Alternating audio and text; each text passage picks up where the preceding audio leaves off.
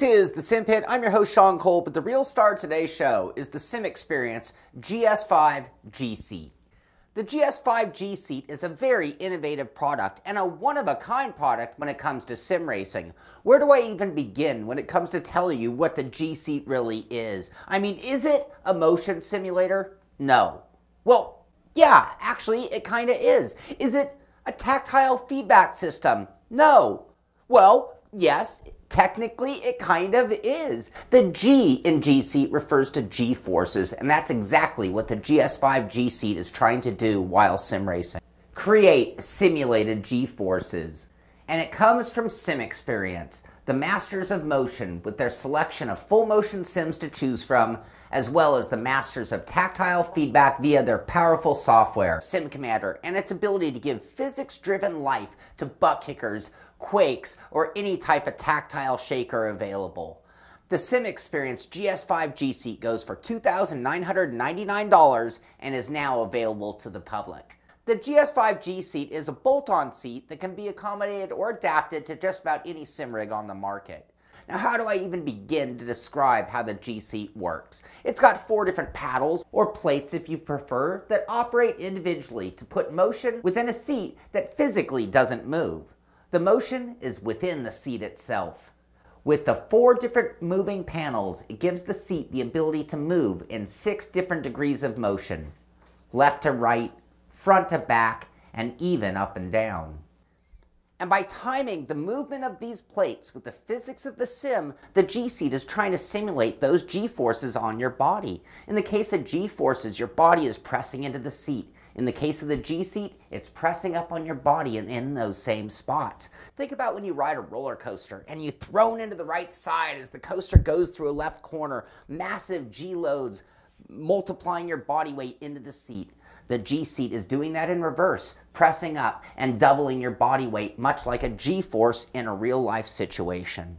And you think about your body's relationship with the seat in driving. When people talk about driving by the seat of their pants, they're talking about that interaction between them sitting in that seat and that natural feeling you get in your inner ear as G-forces and different pulls and forces of the car are felt through the seat and processed by the brain, and it gives you a handling on the car. Again, that's exactly what the GS5 GSeat is attempting to do.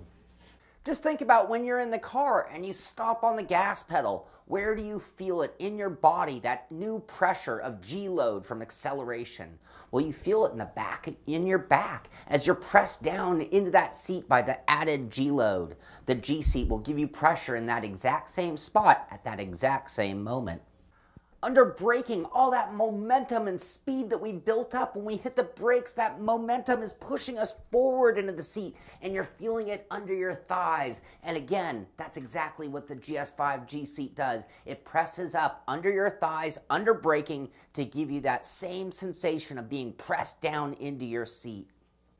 And when we're cruising down the track, we talked about this in the roller coaster scenario, but you're cruising down the track and you throw the wheel to the right.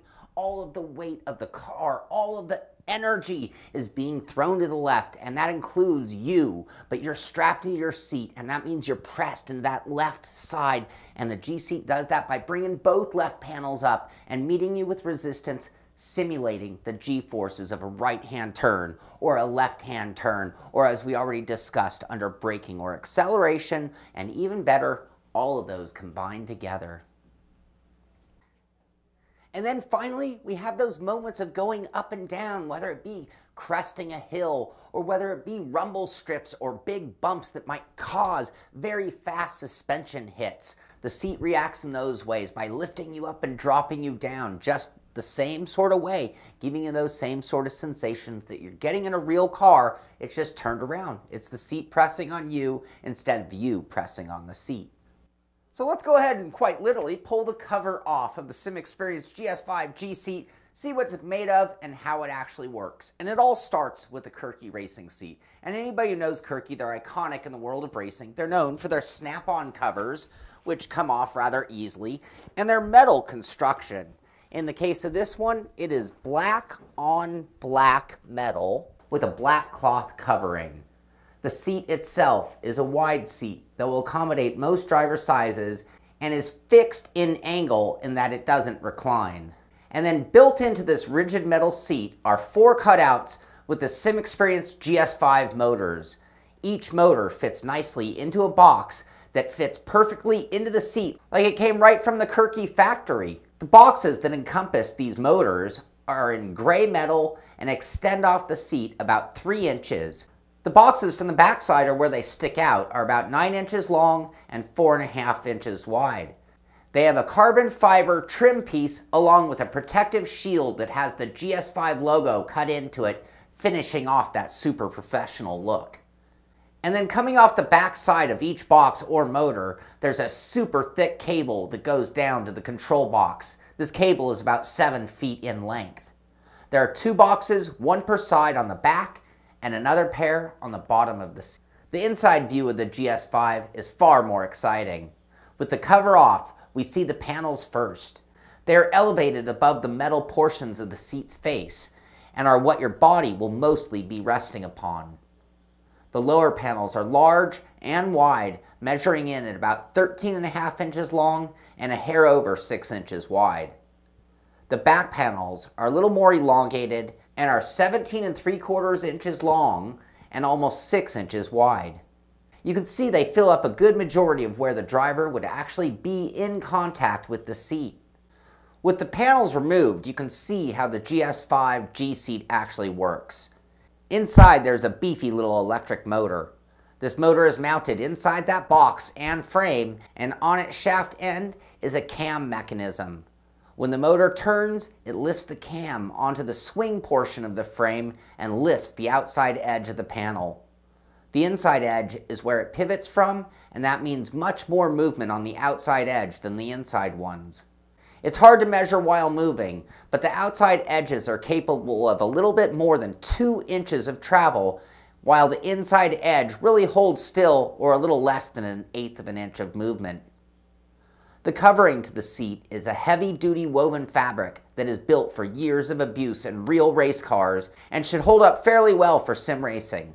On the inside of the covering and permanently attached to it is the padding for the seat. It's pretty minimalistic in a true Kirky fashion. The covering is form-fitting on the top side of the seat and then buttons down along the side and bottom to hold it in place. On the bottom is also the mount that comes pre-installed and can bolt down to just about anything with 4 bolts or screws depending on your type of rig. The mount is adjustable depending on where you mount the sides to the base, and we will cover that more when it comes down to installing the seat. And now the Sim Xperience GS5 GSeat is ready to be installed onto your rig, but you are going to have to figure that out on your own. How does it work? Well, the mount on this is pretty simple. You've got 4 holes, and all you need is 4 bolts or screws to hold it down. And I say down because the mounting direction is downward, meaning you're going to have to screw or drill downward into your rig to get the bolts or screws into your chassis. That's going to work great on most wood rigs, most DIY rigs, most 80/20 rigs. But if you have a conventional or a purchase, over-the-counter rig, let's call them, they usually use a side mount. So you're going to have to make some kind of adapter there. But again, it is a simple mount, just 4 holes. And in my case, I'm mounting it to an R-Seat S1 chassis. The holes on the GS5 mount end up being about 13.5 inches wide, with a few to choose from, but about 11 inches front to back on each side. My R-Seat sliding rails for its seat come in a bit wider than that. So in my case, I used some flat brackets to make up that distance and then used a couple of sticks of profile tubing as my adapter. It ended up raising the seat about an extra inch, but allowed me to mount it in that perfect spot, and I was even still able to use my seat sliders for final adjustment. The other thing you need to consider when mounting the seat is actually the controller box, which is almost identical to the controller box that I got for my AccuForce wheel, and if you want a clean room or a tidy rig, you're going to have to figure out where to put it and all the cables. The box itself is about 10 inches long, 6 inches wide, and 3 inches deep. The cables are about 7 feet long, with the furthest motors being at the top of the back of the seat. I found a nice spot under the front of my chassis, and that allowed me to plug in the cables and then still hide away the box fairly nicely. Each motor has 2 plugs, 1 clip-on computer type, and one non-locking 10-pin. 8 connections later, the motors are plugged into the box. There's also a plug-in spot for a USB cable to go to the computer, and then finally a power cord.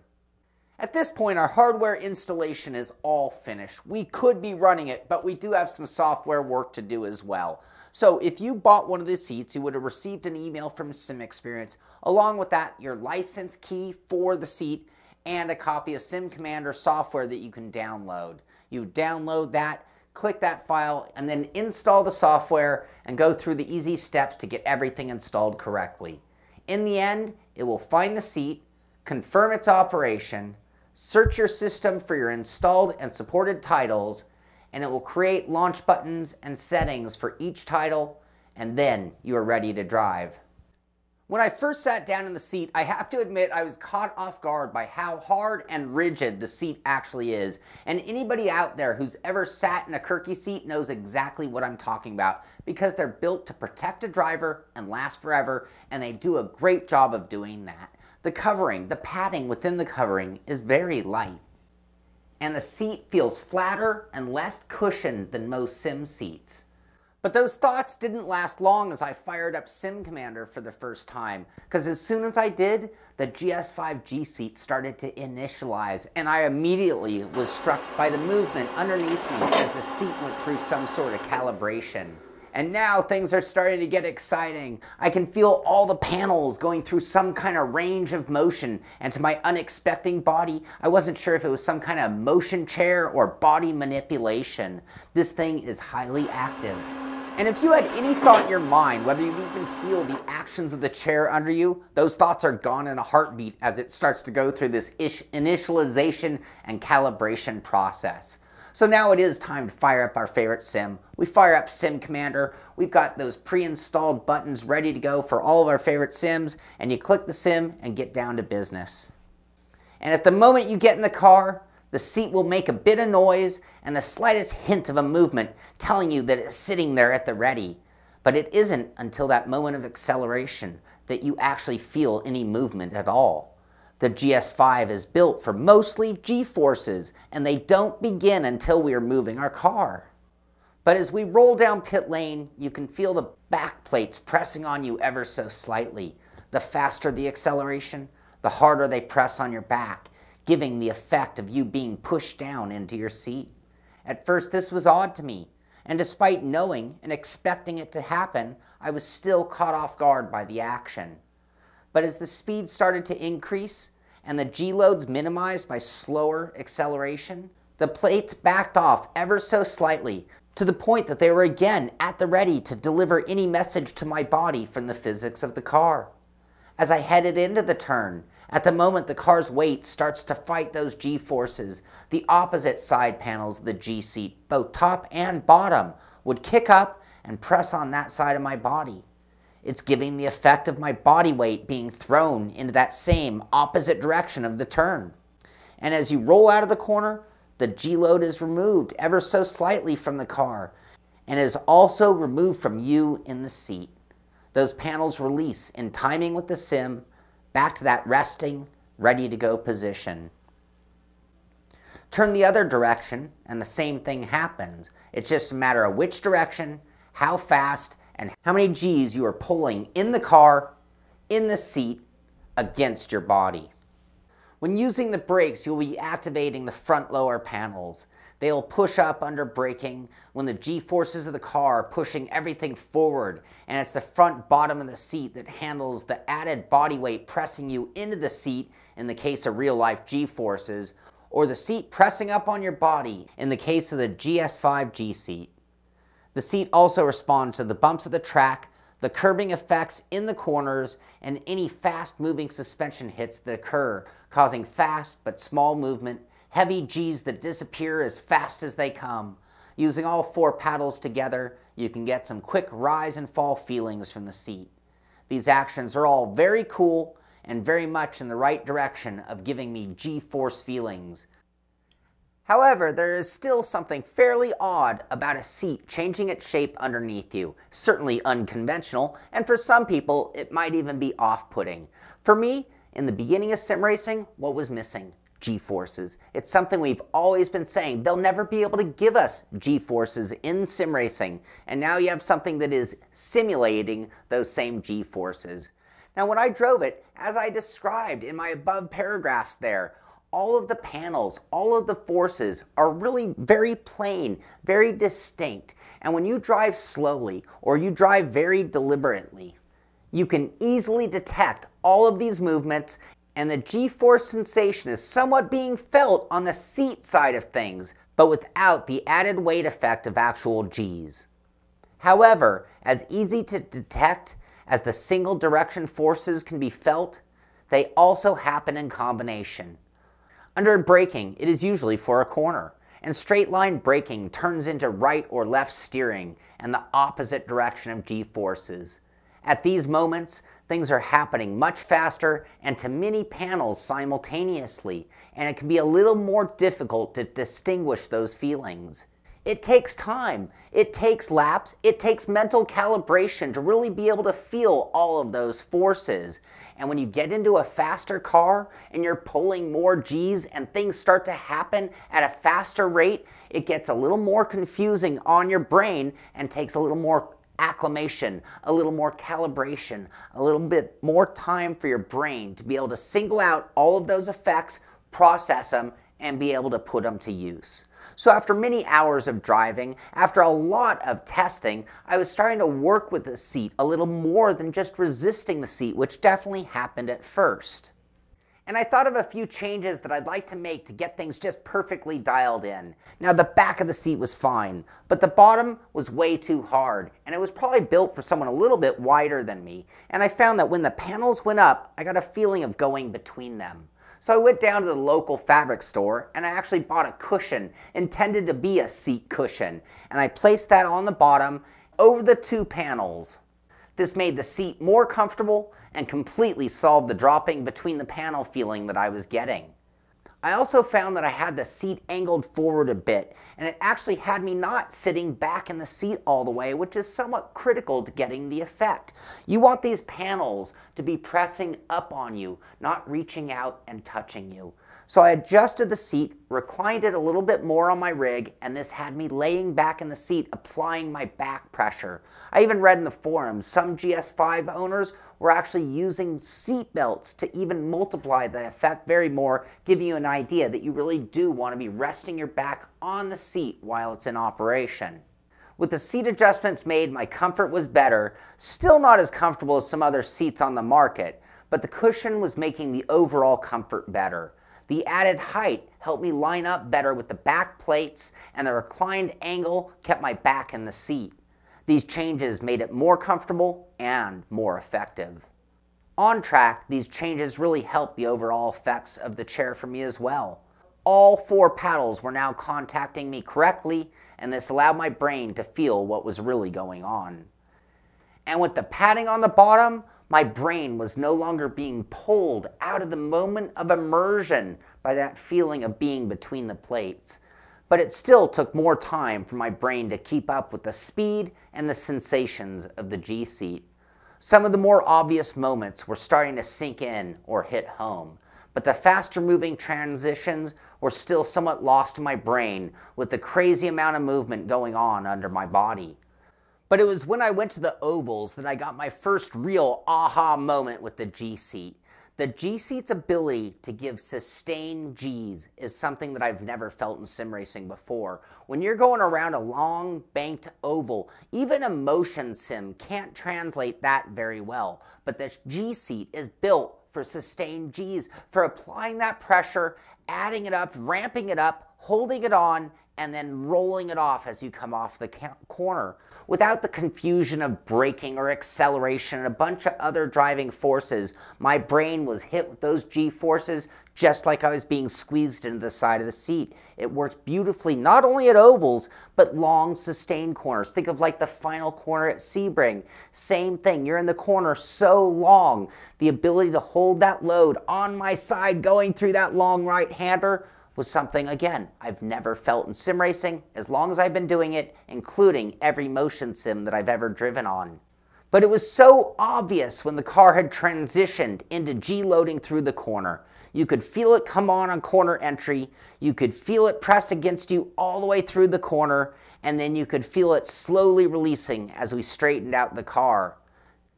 It was the most clear sensation of G-forces that I've ever felt in sim racing, ever. It was blowing my mind, and it was actually bringing a smile to my face.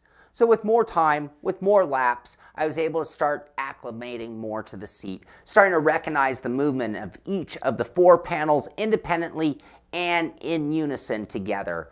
As I started to move up to faster cars, I could process that information better, and I started to get more acclimated, more in tune, and more used to the seat and its behavior.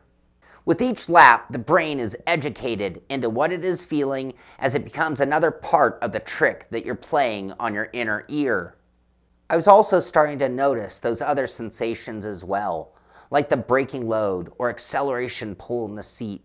These forces not being quite as noticeable, but also very present in the motion of the G-seat, but they did take a little bit more time to get used to. And when it comes to the rumble strips and that quick vibration that also extends into a slight rise and fall of the suspension and quick up and down G's on the car, well, the G-seat does this better than any device that I've used as well. It's better than a motion sim, and it's even better than a transducer at giving that effect.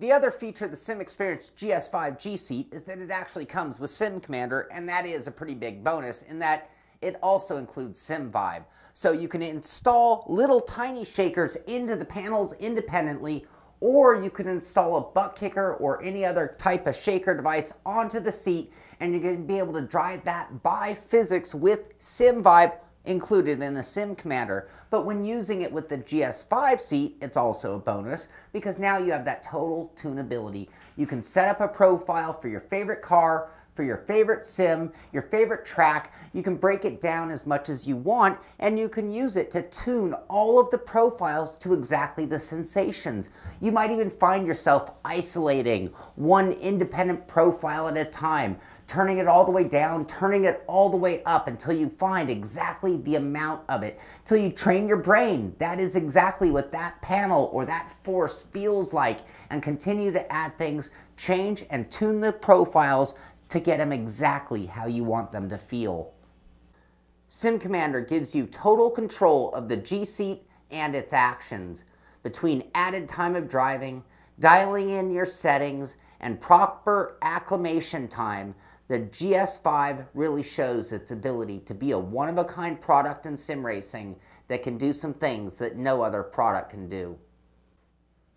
So I've told you all about the Sim Xperience GS5 GSeat. I've told you what it costs. I've told you what it takes to install, assemble, get it dialed in. I've even talked about what it's like driving and what I experienced, what I felt when I was driving the seat. But it's so hard for me to really show you that. The camera doesn't pick it up. You can't actually feel what I'm feeling. And therefore, it means that the good, the not so good, and the bottom line might be more important than ever. So let's get down to them, starting off with the good, and that being that it's a totally innovative and one-of-a-kind product. Adds new life to your sim. Much more feeling of the body roll of the car. Much more feeling of braking and acceleration of the car. The best oval G-forces that I have ever felt. Great vibration and feel to the car. Great feeling of bumps and suspension hits. Incredible workmanship. Heavy duty, feels quite bulletproof. Very adjustable software. Dial it in for you. Ready for mini shakers to be installed on the panels. Comes with Sim Vibe. Compatible with most racing titles and other types of simulations. Real racing seat. Authentic. And now on to the not so good. And the GS5 GSeat, well, it is expensive. A bit noisy. Not a comfortable seat. Takes time to acclimate and feel everything. Not all effects are perfect. Can be intense at times. Heavy-duty cables are tough to route, hard to hide, and could be longer. 10-pin plug is delicate, times 4 of them. And now on to the bottom line. The Sim Xperience GS5 GSeat is one of the most innovative products that I've ever seen in sim racing. And it absolutely addresses one of the first things that I thought sim racing was missing, that being G-forces. But it does take some time to get used to. It does have a calibration or acclimation process before you're even going to be able to tame the beast and be able to actually get a sensation of what all of those forces are doing and be able to single them out and have your brain, your inner ear, pick up on them at the frequency, the speed that it's all happening at. And that acclimation, it comes from laps, it comes from time, and it comes from tuning the settings to get the most out of it. Now, is it critical that you be an engineer and tune everything perfectly? No, it's a pretty simple process, and you don't have to do it, but it will take that time or those laps to acclimate or calibrate, whatever you want to call it, to get used to it. Let me tell you a little story that's sort of a comparison of what I'm talking about. When I first tried motion sims, my initial thoughts, my first opinion, I couldn't stand them. I felt like that just made me slower. I found myself fighting with the motion seat, with my brain not able to process these new sensations and new feelings all at once when trying it for the first time. This had a similar type of a learning curve. I was a little more ready for the seat, so I'd never say anything like I didn't like it. I would just say that it took some acclimation. It took time to be able to signal things out. When I started things off with the Mazda, the MX-5, it slowed everything down. It made it so my brain could really process the difference between straight line braking, trail braking, mid-corner Gs, and rolling out. It was when I went to the ovals, as I talked about, that I was able to really get a difference between left and right and the feeling of those sustained Gs going through long corners that really, really is one of the best features of the seat altogether. Now, with that said, I will say there is still something slightly odd about a seat moving, a seat transforming underneath you. And for some people, that means it's not going to be for them. Much like motion. Motion is not for everybody. The seat might not be for everybody. And some might even call it a distraction. Now, the GS5 GSeat, it takes over where a motion sim left off. There are things that motion sims for a long time, for many years, have been trying to do and failing to deliver. And the GS5 GSeat is the first thing to give you any sensation of any kind of G-forces.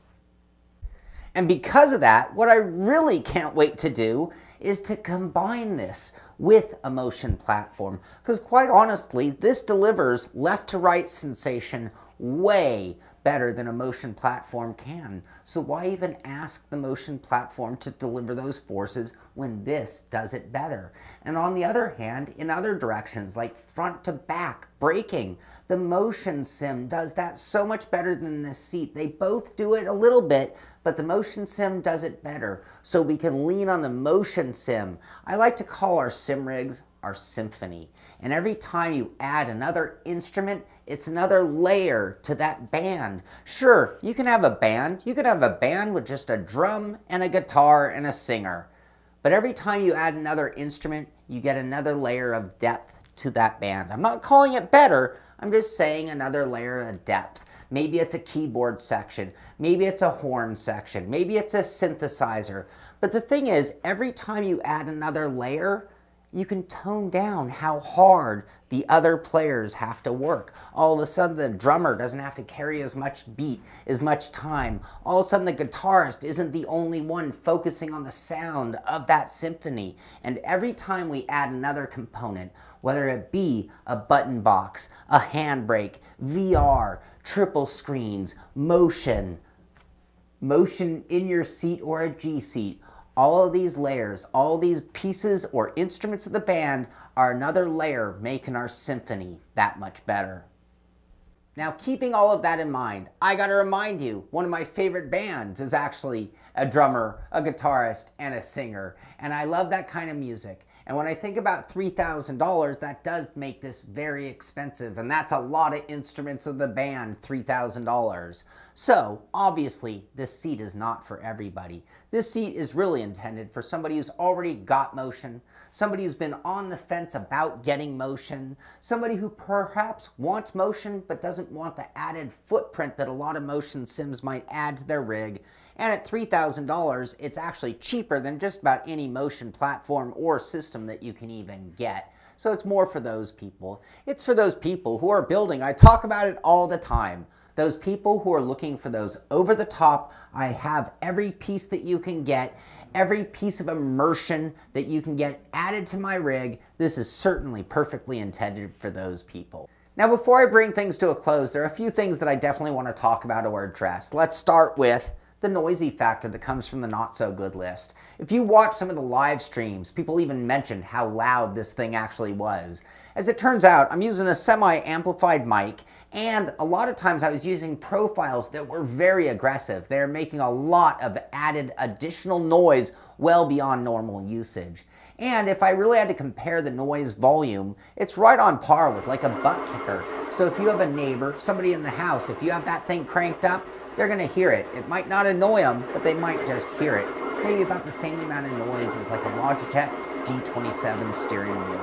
I used this for a long time, and admittedly, it took me a few weeks of tuning, testing, and getting used to the point where I was really comfortable and really started to enjoy the seat. So then it really comes down to $3,000. Is it worth it? Well, again, if you're one of those over-the-top sim rig builders, absolutely it's worth it. Is it worth it? Sure. If you're considering motion and looking for other options or an addition to motion, it certainly is worth it. Maybe combined with a less expensive motion sim, it might be the ultimate compared to some very expensive motion sim options that are available out. And then finally, I know people are asking, because I've already had people ask this of me directly, how does it compare to a motion platform or a motion simulator? And in some ways, they overlap in so many ways, and they actually do similar things. And then they both kind of do something different on their own, independently, each doing those things a little bit better than the other. So it's really interesting, and I think they really would work best together. Like I said, more parts of the symphony. That's what I'm really looking forward to trying. That's what I'll be doing next with this seat, is putting it on a motion platform to see how I can blend that symphony together.